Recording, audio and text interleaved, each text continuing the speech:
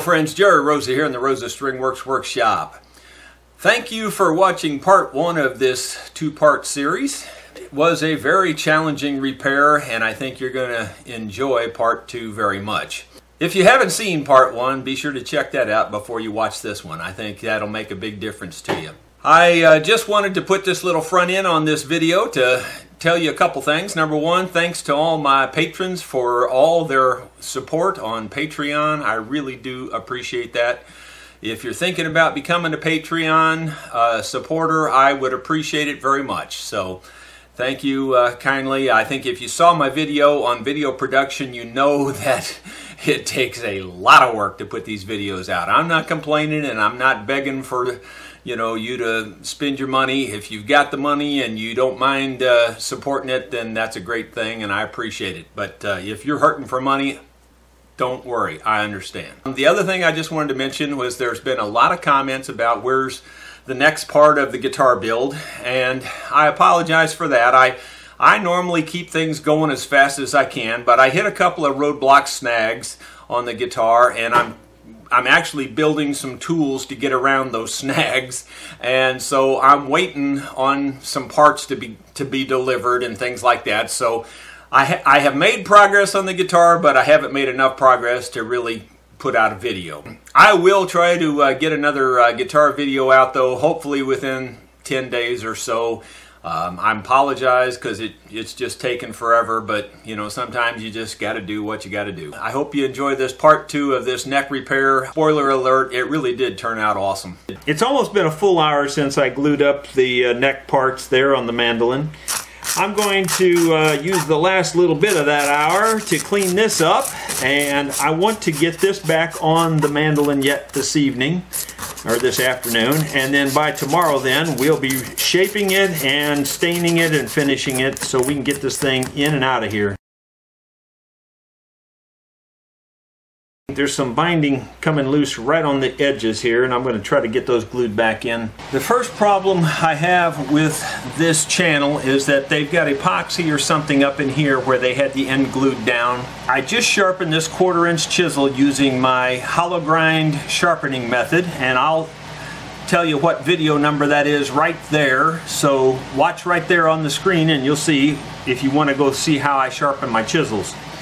But this thing is really razor sharp now. It will shave, and I'm hoping I can just get under this epoxy and peel it out of here.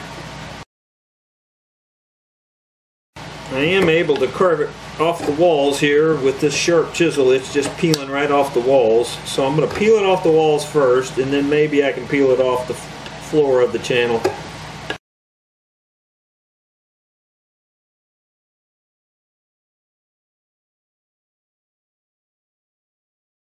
I don't leave any airspace like this. In my opinion, you're asking for trouble. You can pull up there, and if you have that full, then there's a ton of, you could put a ton of pressure on this and it's not going to go back. But with it open like that, this neck tension pulling up, it can just weaken the joint. I'm not saying it's going to weaken. I'm not saying it will ever weaken. I'm just saying it can. I have seen it do it. There's no question about that. I'm not saying this one's going to do it. But because of that, I typically fill this. And so I'm probably going to fill this with, while we got this off of here, I'm probably going to make a wedge that'll go down in there and tighten this up real good and tight. If you ever want it out of there, drill it out of there. It's not like it's a big deal. If you need to take it apart, you can still take it apart. Okay, to determine how thick of a wedge I need, it's not that tough really. You put a regular wedge in there, and of course this is thin, and now I can measure the thickness of it right there, and I'll know exactly how thick of a wedge I need to go down in there, or thick of a piece of wood to go down in there. It's really not a wedge. Okay, it's 200 thousandths on the money. So let's go make a 200 thousandths piece of wood and stick it in here. Okay, I've made myself a little piece of wood that'll fit in there fairly good. It's a little narrow, but that won't hurt nothing. It's just that I'm just trying to make this joint, airtight so that it doesn't flex this direction at all. It probably wouldn't anyway, but just safe than sorry. We got it apart. Why not? Tap it down into place.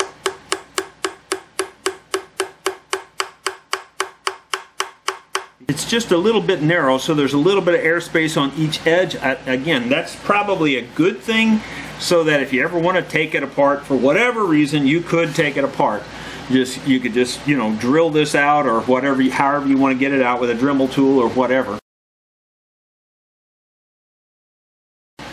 There you go. And it didn't go quite flush.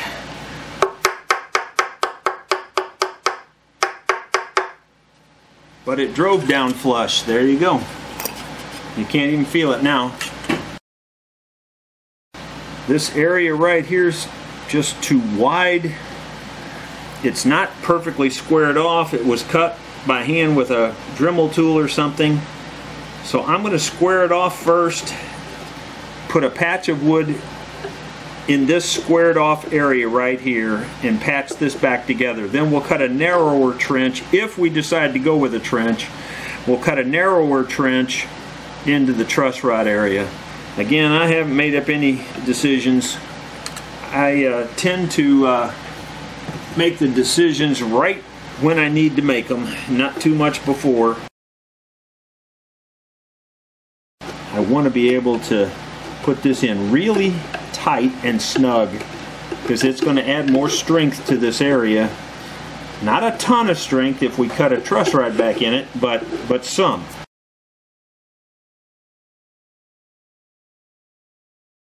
This area is just a lot bigger than this area. I think you can see that on the video, that this is much bigger than this. So that's what I'm filling. That's pretty good. It's a little wider on this outer end than it is back there, but we can make our patch fit that, I think. I'm just throwing this little wedge in here just as it give me some ballpark ideas of what I can do. It's not too bad. I would have to cut some off of this. So I think I'll take a little bit off of this so that it fits that angle pretty good, and then I can draw it on here and I'll know exactly how big of a patch I need. Alright, I've got this fit nip in here real good, and what I did was I just laid it in there good and flat, and then I drew a pencil marker crust here so I'd know how far off to cut it. So that's the profile of the patch right there, and I just need to make it wider. I'm not sure just how wide, because it's quite a bit wider up here. To show you how wide it is, 435 thousandths wide at that end. We could write that on here. 435 at this end. And then it's quite a bit narrower, I think, at this end. 380 thousandths at that end. I'm going to go ahead and make me a wedge like this, and I'll be right back. Well, we just made this wedge and it fits it just about like a glove.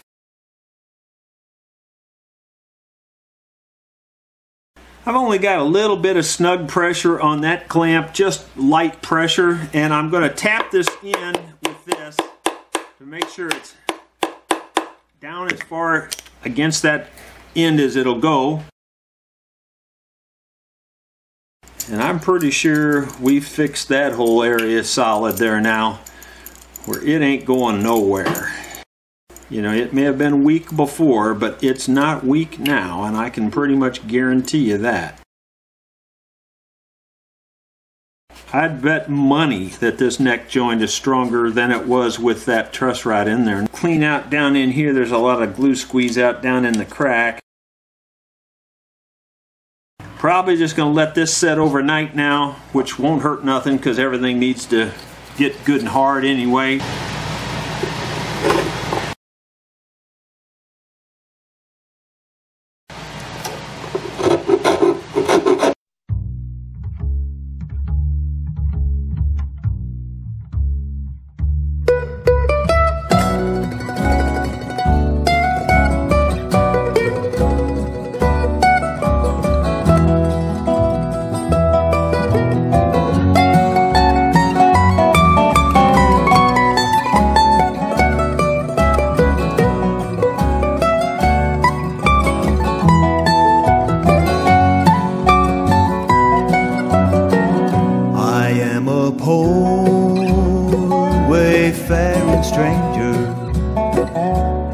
traveling through.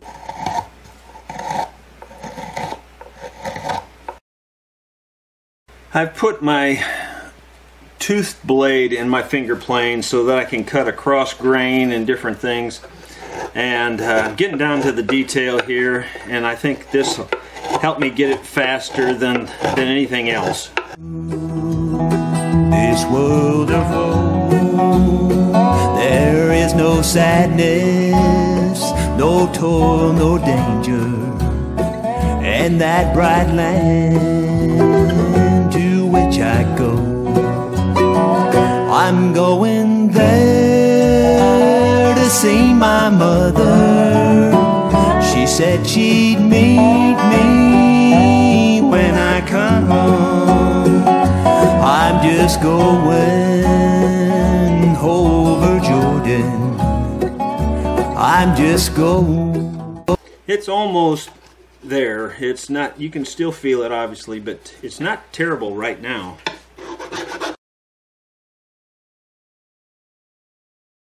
It's really actually starting to blend into it. You can hardly feel it now, the blend. It's getting there. It needs more work, don't get me wrong, but we're getting close. Went over home.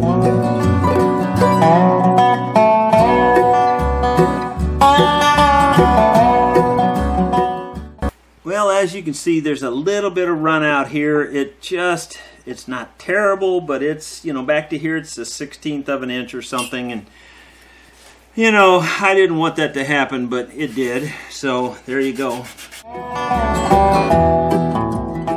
That's not too bad. That's actually right there. You can't even hardly feel that either. It's really, you just can't even hardly feel it. It's you can see it obviously, but it's pretty good. Now you can't feel it. You cannot feel it. But I sanded into the finish a little bit there, but that'll have to blend in later. I think that'll work. Okay, so that part I'm pretty happy with.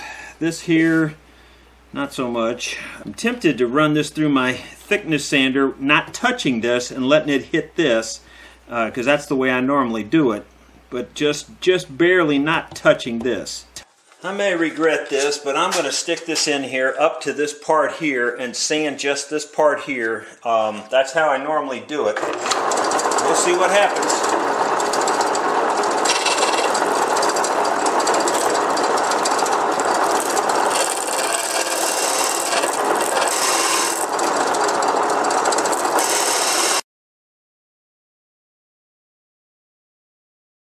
Well, it made a little mark or two on this, but I can buff that out, I believe. I don't think that'll be a problem.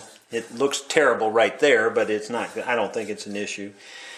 And just got to clean up a little bit right in here, and that worked real nice on that. And I think we can blend that right into it. You'll hardly even be able to tell it.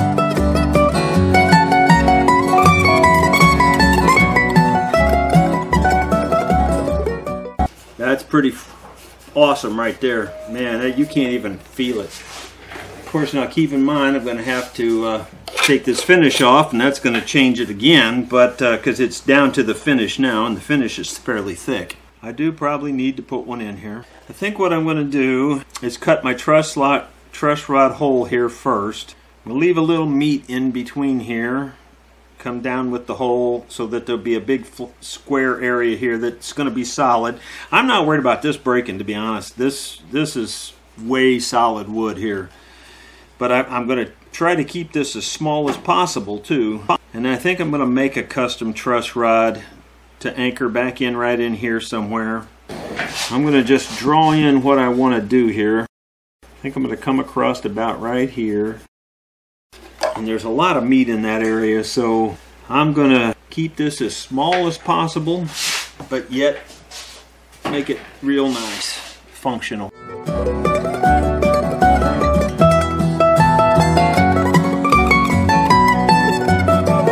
I'm going there to see 365 thousandths, 730 thousandths roughly, so we still got quite a long ways before we're in danger of anything.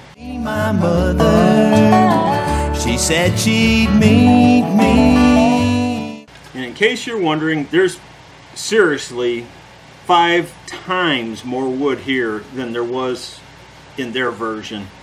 At least 5 times more wood, and I'm not kidding. When I come, I'm just going over Jordan. 411, so that's pretty consistent. So 396 there, so 395 on that side, so it might be a little deeper on this side for some reason. 395. You know, these things change a little bit. It doesn't take much. I'm going to call that good. Now I'm going to just double check that this is fairly flat up here, and I hate to change it because it kind of, the little bit of lip that's there, it fits the fretboard, and I don't want to get rid of that, so I'm just going to let the router right on top of that lip, and just, it will be what it is. I'm going to try to do this in 2 passes, but I bet I end up having to do more. I'm going to have to get my air compressor hooked up to it to blow all the dust away. I'm just going over home. I'm going to try to get this to drill up through there. It's going to be tough. Lengthening it about as long as I can get it. Slow the speed down a little bit.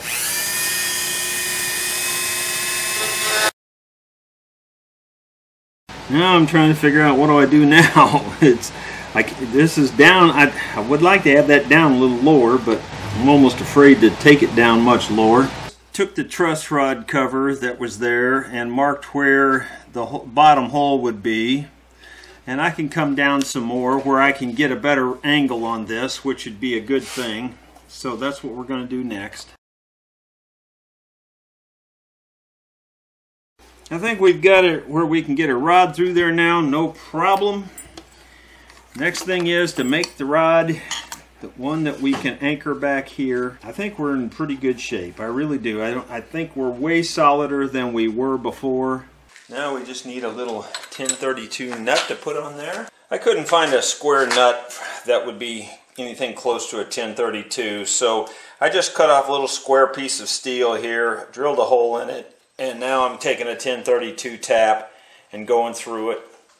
It's really a very simple process to just make it nut, and this will actually be better anyway because it's a little bigger square and it'll give me a little better anchor point, and that's all there is to it. So now, with any luck, the nut will thread on the shaft.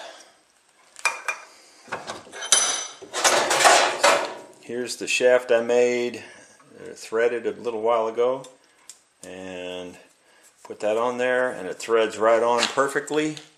So now I'm going to braze that on there because I don't want it to move. I've got the torch here. Yes, I know I should have a brazing tip on there, but you know, for this little project this will work just fine. I just have it turned down and it'll braze just perfectly fine. Brazing is way stronger than solder. And that's what the finished product looks like. It's just a square nut, if you will, that I can put down in a slot in the mandolin, and that way you can't pull it out. And the threading keeps you from pulling it out, but then the solder or the brazing keeps it from spinning or pulling out both. So it's just double insurance. I've got a mark on here how far down I need the threads. This will be for the nut end, the tightening end of the truss rod. And I'll just take the threads down about that far and we should be good. Backing it up cuts off the thread.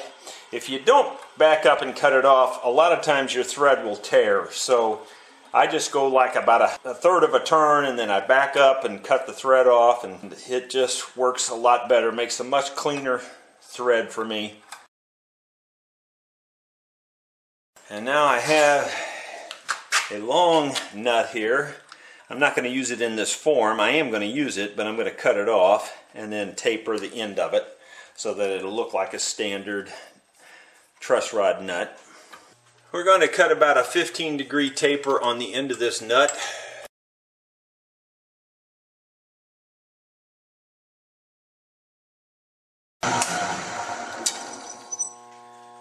Well, that's getting the job done. It's not in there very straight, unfortunately. It's just not cutting a very straight taper on there. Try chucking it up again and see if we get a little better. I'll have to reach in a little further and maybe get it chucked up a little better. Try that one more time and see if we do any better.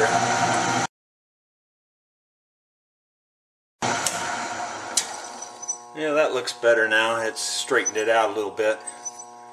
Just wasn't chucked up perfectly square, I guess. I think I'm actually going to change the angle and go a little bit steeper angle.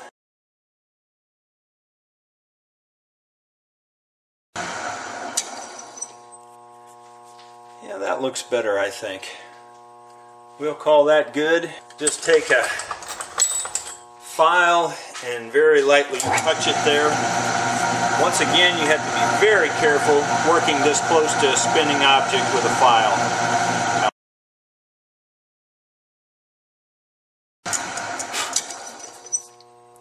I think that's good enough for our purposes. Now we'll have to saw this nut off. I made a rod, put some threads on the end, screwed this square nut on the end, and then I brazed it just to make sure it would never come loose. Now, I left just a teeny bit of the nub sticking out back here. I'm going to mark off where this nut is, and then I'm going to cut out a tiny little slot in there with my Dremel tool so that it'll go in there. At least that's the plan. Got a real tiny cutter on that so that we can not hog out too much material. At least that's the plan.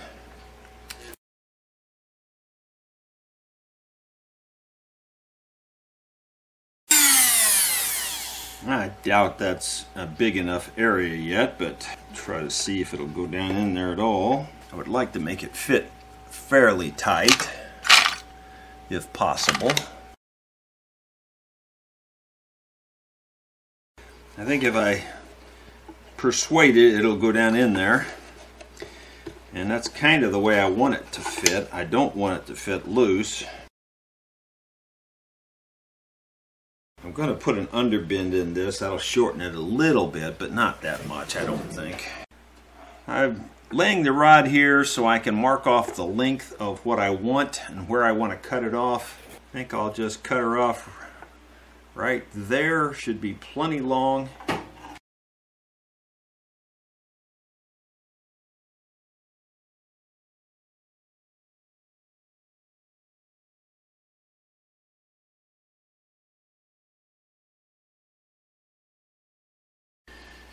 Well, I did a couple of things. I put a slight straight back to this. You can see, maybe you can see that it's kind of, there's an underbow between here, and then I kind of straightened it back to this also. That's so that the nut will fit in this slot a little bit better, and so that this back here will fit into this slot a little bit better. In the right place it goes. Now I think I'm about there. It's just that I don't think that's going to go down deep enough, so I may have to grind the top of that off.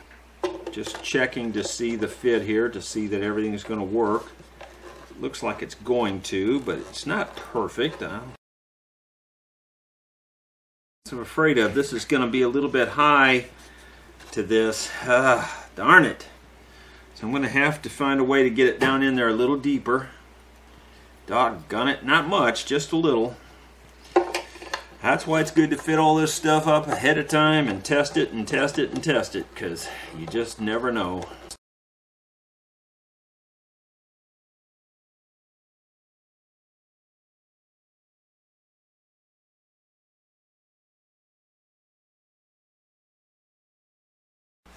Been doing quite a bit more work with this off camera to get it to fit a little bit better. Mostly just the bottom of the channel there, and I ground off a little bit more of the top of this metal so it would go down.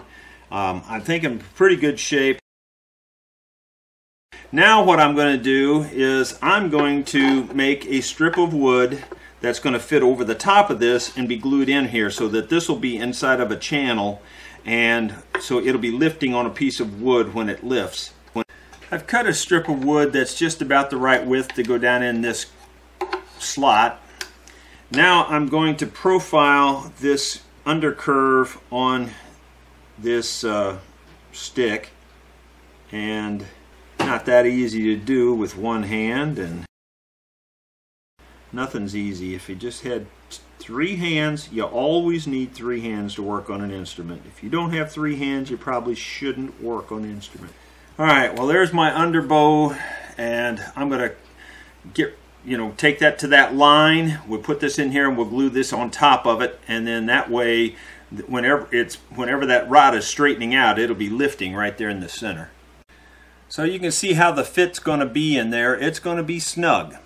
Now, you don't really need to do this last little step here, but I'm going to do it just because it'll even make it that much better. So we're going to go right down the middle of this with this little ball. All that's going to do is just let this piece drop in there a little bit more and give it a little more surface to glue to.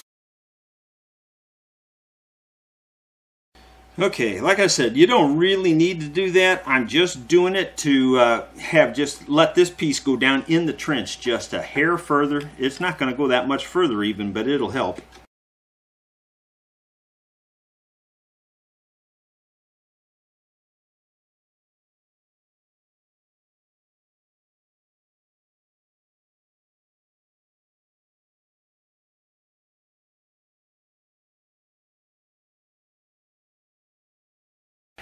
Okay, we're going to let that set up for about 30-40 minutes, something like that, and then we'll start working on the rest of it.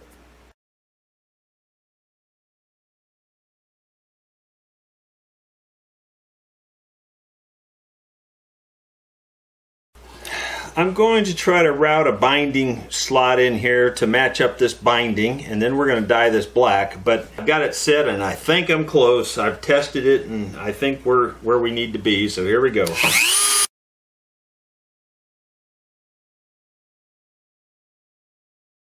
We're just going to make it butt-in match up right here. It's just way too much trouble, and too much time is the more important thing, because this thing is on a budget and we can't go, we can't make every single detail perfect. We just don't have that kind of time. But we are trying to make it as good as we can make it in the amount of effort we've got here.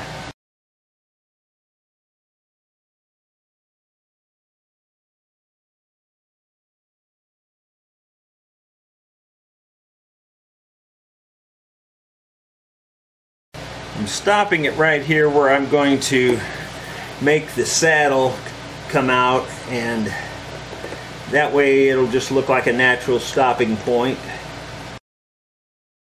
I'm going to have to heat these pieces up a little bit to get them to conform to my space.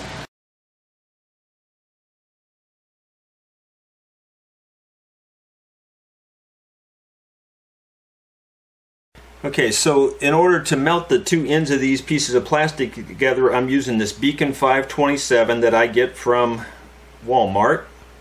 And I'm just using a little dab on there, and I'm putting a little dab on the end of the other piece to help start to soften it. Then I'm going to take this new glue that I'm using now, which one of my wonderful viewers recommended, which is Formula 560 for... It's called canopy glue. It's awesome stuff. Alright, so we've got those held in place, and while that's held in place, I'm going to go ahead and cut this one, start cutting it, so I can match up the next piece. Because of this peg head being at an angle, I want this cut to come straight perpendicular down, so I've got to get that angle just right, and I'll use a file to help me get it that way. And now I've got to cut the right angle to match up to this other piece. And so to do that, I have to cut across there, and I sneak up on it. I always cut it plenty long. Just start looking at it to see if it looks like it's going to match. I was playing with this bevel here, and I've got it matching up pretty good on this corner. It's easier to cut this end off kind of perpendicular square than it is to mess with this angle. So I've got this angle working pretty good. So I think I'm just going to take it off of the other end now. Once again, I'm going to use the beacon right where the two plastic parts meet together, and the rest of it will be with the other glue.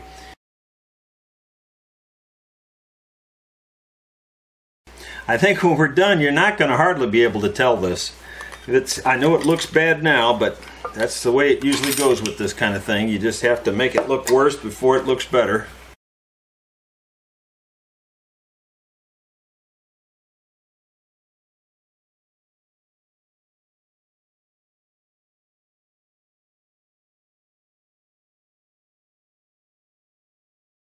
Alright, I think we got her there. I think we whipped that problem. So there's what she looks like up close. You can see we've put the binding all the way up through here, down, and it matches up to the ends of these pieces here and here. And once they're scraped smooth and cleaned up and everything's stained, I don't think you'll even hardly notice it. Customer wants a full setup on this mandolin. This has the larger frets in it. I asked him about if he wanted me to change those, and he says he prefers those, so we're going to leave the larger frets in there. But we are going to scallop down the tang here.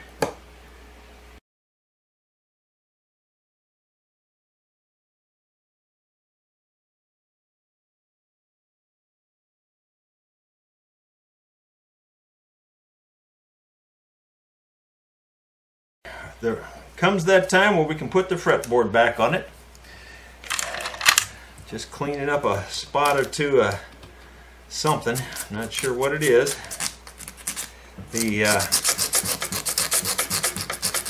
Got 90% of the glue off of here. The problem with this one is, because I had to cut the binding along here and stuff, I don't really want to scrape the outer edges because that'll make the binding go back together better if I leave it like it is. So I'm just cleaning it up the best I can. We're going to glue it back on with Tight Bond, which I believe is what it was glued on with to begin with.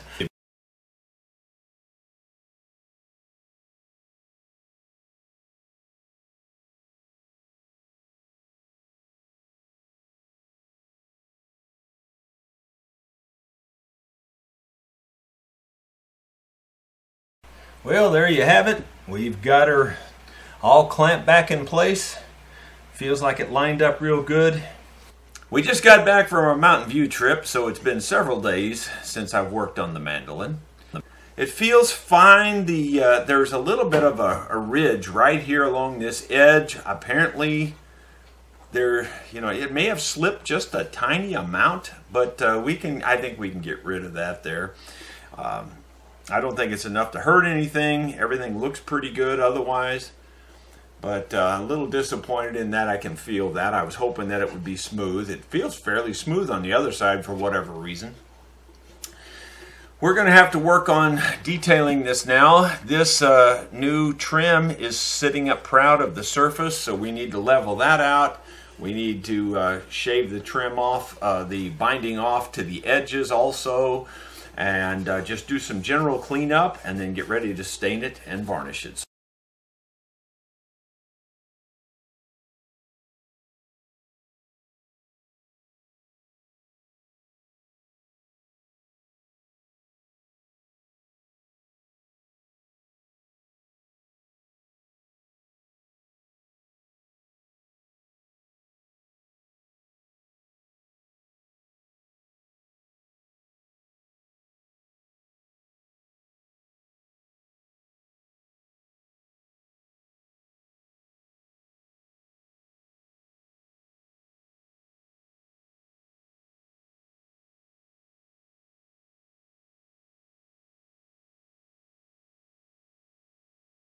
It's possible we'll take this finish off yet. I really still don't know yet. I'm going to see what we can do. We can always take the finish off if we can't get it to blend and look halfway decent.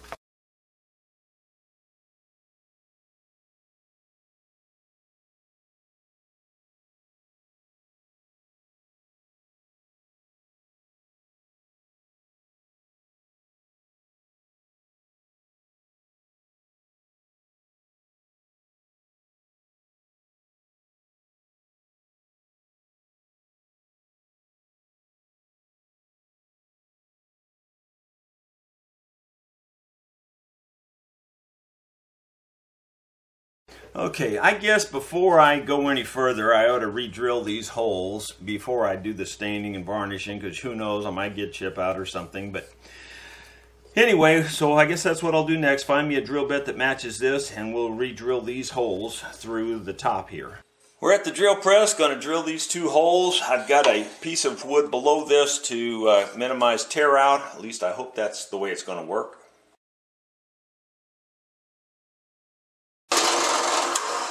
There you go, perfect holes, and they should be perfect with the rest of them because they were the ones that were there before. I just went right straight through them, so we should be good. Well, we're now on to my very favorite part, and if you believe that, well then I've got some ground I want to sell you down there in the Florida Everglades, right in the middle of the Okeechobee Swamp. No, I absolutely despise staining and varnishing and all that stuff. And the reason is because I know I'm not any good at it. And, you know, I'm colorblind. So, you know, if you just ask the joke question, how much fun is it for a colorblind guy to stain and varnish instruments? The answer is not very much. So, all right, so I'm starting with bright yellow. Yes, I know that doesn't match. I know that. But anyway, I'm using it to for a base and to bring out the highlights and the also this curl that's in the wood, which just happens to kind of sort of line up with the curl that's in the other wood. So it's not terrible. And then, you know, I'm blending that yellow back into the other part too to help it blend and see what happens. As Mr. Pete on his channel says, it's by guess and by gosh. And that's pretty much what I do here. It's just you work at it until you get something you're happy with. And if you're not happy with it, well then you just become happy with it because that's what you got. That didn't work for me, but that's okay. I'm not done yet. We can address it some more. There's all kinds of things you can do with these leather dyes. I'm going back over this with the yellow again. That will get rid of some of the brown and bring out the highlights back, bring some of the highlights back. And as you can see, it's done that compared to this darker area up here, or at least. But, you know, I don't expect a miracle here, you know, and if you are, then you probably should turn it off right now because you're not going to get one of those. Unfortunately, it's lightened up here around the tear out or the break here where we fixed it, so you know, I'm not happy with that. I wish that wasn't there. I'd be happy with the rest of it, I think, right now, except for that part. So I'm going to see if I can darken that part up by itself. I doubt it. Doubt it's going to happen. I'm putting the dark brown over all this. A lot of this is going to be black, but you can go to black. You can go darker much easier than you can go lighter, obviously, with these dyes. So I'm not too worried about going darker. I'm going to take this tape off of here. This has only been sitting for about 15 minutes, but I think it'll be fine. That kind of glue sets up pretty fast. Okay, I got some denatured alcohol on this rag, and I'm just going to knock off some of the darkness to this piece.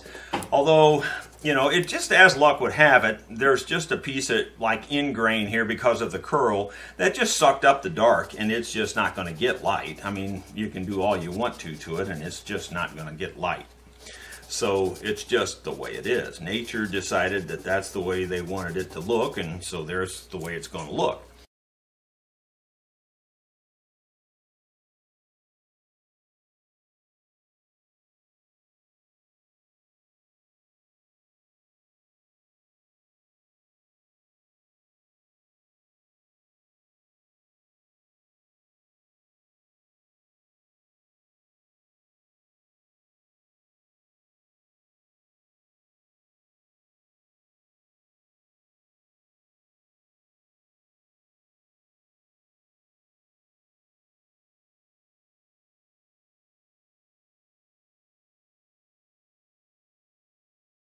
Yeah, you can see again, it just the stain just completely migrated away from the part that I put it on. Just not even there. It's just so annoying when you just can't get the simplest things to cooperate with you on staining, varnishing. It just won't cooperate.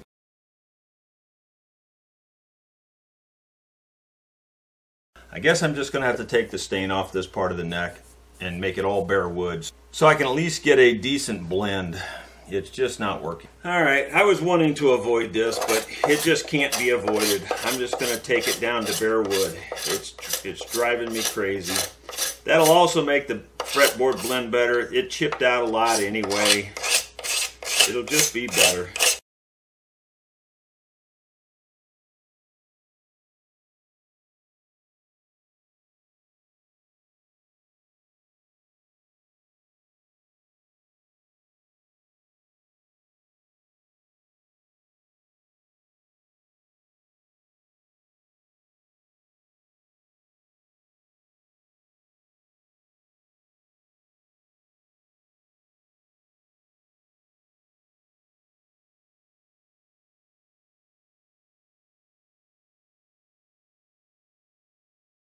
With the exception of this collar right here of whatever that stuff is, I think it'll stain fine now, and I think I can blend it just be no problem at all.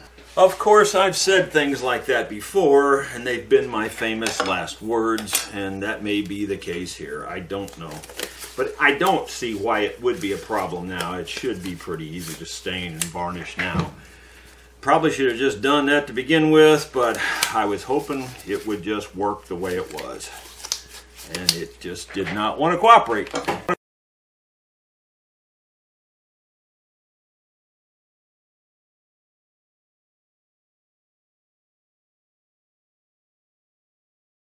Much better. So I'm real happy with that. I think we're done already at that point now. I think we're done, because that's just real pretty. So the only problem is this area right here, this stripe, and that stripe can be airbrushed with black, and that's probably what we'll have to do. Other than that, I think we're done. Just got to clean the binding back off, tape it off, and then let's start putting lacquer on it. This binding obviously is lighter colored than this binding. It's just kind of a tea difference or something, and so I've got some very light stuff here that I'm just going to go over it with. You know, it's not going to probably be perfect either, but I think it'll knock it down, and I think it'll get close. You know, that helps. I think that helps a little bit. It's not exactly the same color. And I don't know if it's going to do much good to do that yet, because I'm going to do some airbrushing, and the airbrushing is probably going to get on there, and I'll probably have to scrape it back off, and then I'll probably have to put that little stain back on there again. But I'm going to do airbrushing around here and around this area, just to help that blend better, and you know, this area, and maybe even this area, although I'm not so sure about this because of the inlay. I've got some nitrocellulose lacquer. I would say a little more than a third of the way up, almost halfway up. Then I put in some lacquer thinner. Then I put in some retarder, because it always turns white on me. I don't know about everybody else. And now I'm going to put in some drops of black leather dye, which is an alcohol-based dye, but it does seem to mix okay with this stuff once you spend a little time mixing it. It doesn't mix instantly, but I'm going to put quite a bit in there. At first glance, it doesn't look like it mixes. It just kind of sits there. But after you stir it up a little bit and work with it a little bit, it seems to work okay. Alright, we'll stir this up just a little bit, and it seems to be stirring up okay and mixing up okay. The thing about lacquer thinner is it just about cuts anything. That's why that leather dye works pretty good on this. This in effect becomes kind of like a paint. It's not exactly paint, it's kind of translucent, but if you put a few applications on it, it becomes pretty opaque. You can't really see through it good. And that's the only thing I can think of that's going to work right here, because otherwise that's just going to look white across there when everything else is dark. Airbrushing's not that hard to do. but I definitely don't claim to be any good at it. I just do what I do. Well, as you can see, we're out here in my beautiful spray booth. Since I don't have one of those, we just go outside. I've got my lacquer here mixed up in my little airbrush, and I'm going to spritz it across. It's coming out pretty hard, I will say.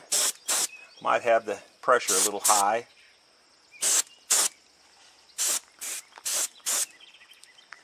But you can already see that's working pretty good to blend that. I like the way that looks already. I think I might have a little too much pressure, so I think I'm going to lighten the pressure just a little bit. Let's see if we can put a little more on there.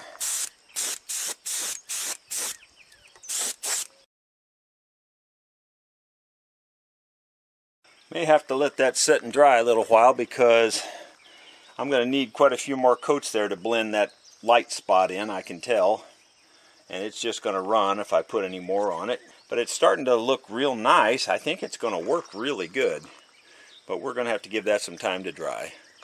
Well, so far, based on what I'm seeing here, now this isn't 100% dry yet, but based on what I'm seeing, that's not going to take the lacquer black either. So it's just repelling anything and everything, all color. It's just not easy being me sometimes. You know what I think I'm going to try? I think I'm going to just try a black magic marker, one of those marks all, or whatever you call it, that marks on everything. And I think I'm just going to try that and see if that will stick to it. Because so far nothing else is sticking to it at all. What a shame. Otherwise, it's starting to look really good.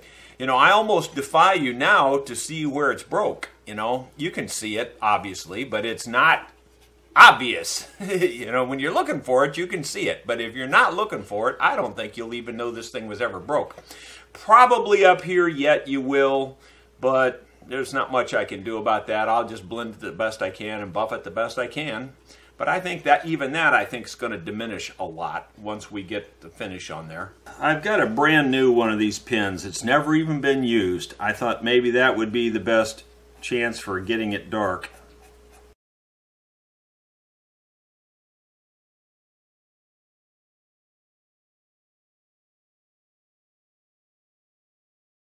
Well, I'll be darned. You learn something new every day. Well, the black magic marker seems to have done the trick on darkening that up. Now, I'm just going to hit it with this stuff and see if we can't make it all blend together. I think we're good now. I'm going to go ahead and spray this top here a little bit, even though it's probably going to cause more problems than it's worth, but I'm going to go ahead and let all that dry now. Let all that dry now. I don't know how well you're seeing this because this monitor sure doesn't show up anything right, but that makes that look better already too. And that's definitely blending all those colors together. It's really starting to look good now. Honestly, if it turns out as good as it's starting to look here, you won't be able to tell it was ever broke, period.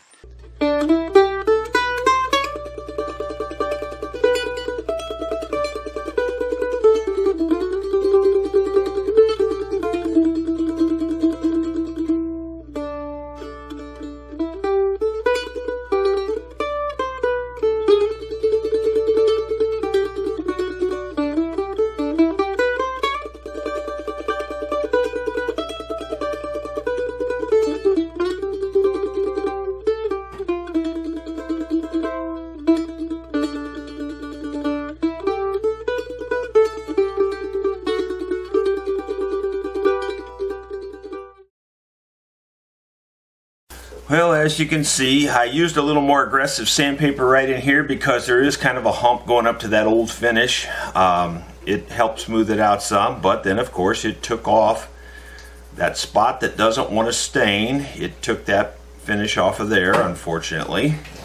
And now the mark saw doesn't even seem to want to mark on it. was the brand new marker. Let's try an older one. This is an older one. It seems to be marking on it okay. Blends right in. You can't really even see it. So at least it's a little smoother there now with this heavier sandpaper. I'm going to use this aggressive sandpaper right here on this seam because it's a little bit edgy too, but not bad. It's just a little bit. You can still see it. And I'm going to mostly use the aggressive sandpaper on the old part because that's the high part. Just looking for a blend right here at this seam line.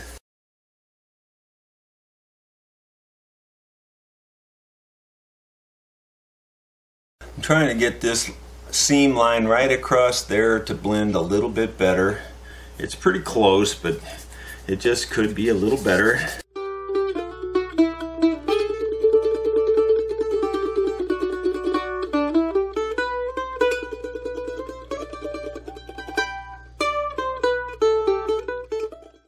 I think that'll be fine. Doubt you'll ever see it. Okay, well, looks like we're gonna have to put some more finish on here, and got a little bit of a spot right there for some reason. I think that's just in the finish. I don't think the wood was rough.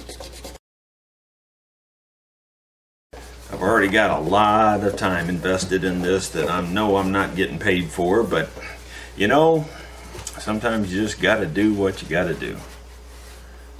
And this is pretty good here. This is blending pretty well on the top.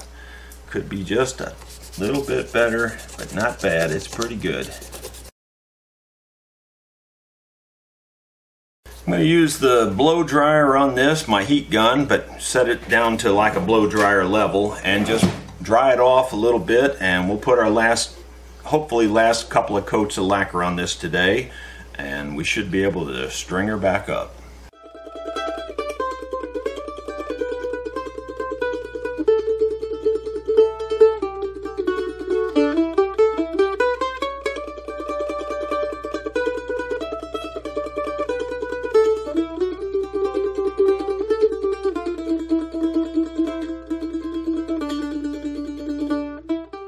Well, that's about as good as it's going to get right there. You know, you can see this little line right here a little bit, but you know, that's just going to be the way it is because I can't afford to spend any more money on this thing, more time on it. I have a very tight budget on this. You won't even believe how tight to do all this work. And you know, for the most part, I'm on my own time. So, you know, I can only do what I can do. And even that doesn't look bad because it's a straight line across there, and some people would think that's just the way it was made and the way it came from the factory. The worst thing that you can see is that this binding obviously doesn't quite match that binding, but it's not horrible. You know, it would have been way too much work to take off all this other binding and replace it on this tight budget. Heck, just doing the binding on the top might have been eating up most of the budget. So, you know, it is what it is. It's, you know, the way you know, people focus on the negatives all the time on this stuff. This thing came broken to me, completely broken. I'm not saying I'm the only person on this planet that could fix it, because I know I'm not. There's a lot of people that could fix it. But I might be the only person on the planet who would bother with it. So there you go, especially for that budget. So I thought it would make a good video. That's why I went ahead and bought into it and did it. And perhaps this might be the best video I've done on a neck repair. So I hope you like it. You really would have difficulty telling where it's broke if you didn't know. Obviously it was broke straight off pretty much. And you know, you can see the scarf joint that I put in here. But it doesn't look bad, you know, and I used a high-grade curly maple, so it kind of blends in with what was there. This mark you can see, this mark across here, you really have to look hard to see it, but you can see the binding difference. On the edges, you can see it probably if you get it in the right light, but it's not easy to see where it cuts, where the scarf joint cuts across here. You know, on the bottom side you can see it a little better, I think, than on the top side. So it is what it is. We're going to polish up the rest of the instrument, put her back together, and let's see if it worked. One thing that changed on this is it's going to take a taller nut here.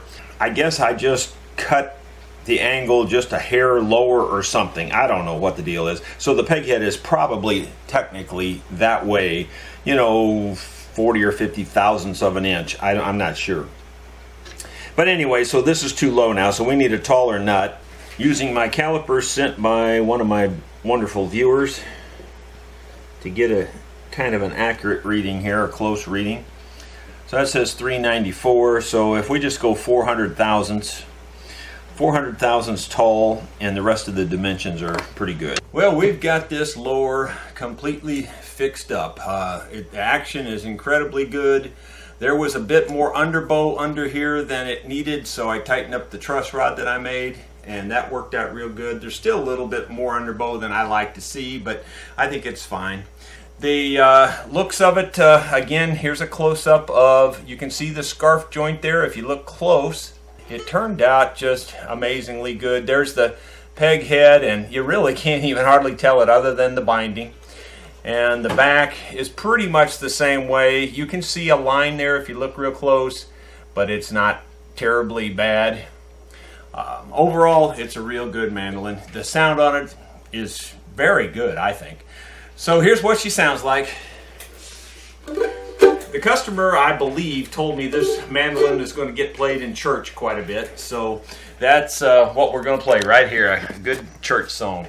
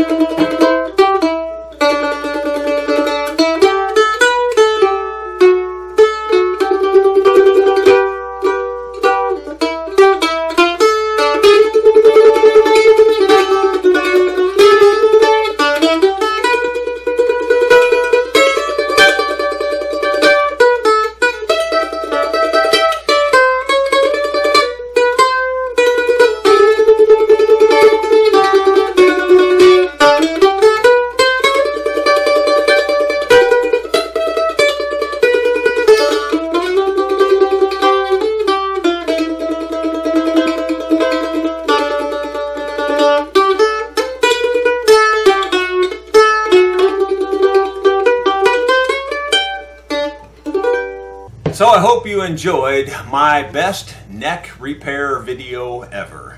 I don't think there's any question about that. And let me just add, if you can't thumbs up this video, or let me rephrase that, if you thumbs down this video, then please don't bother watching any of my other videos, because you won't like any of them. Thanks for watching.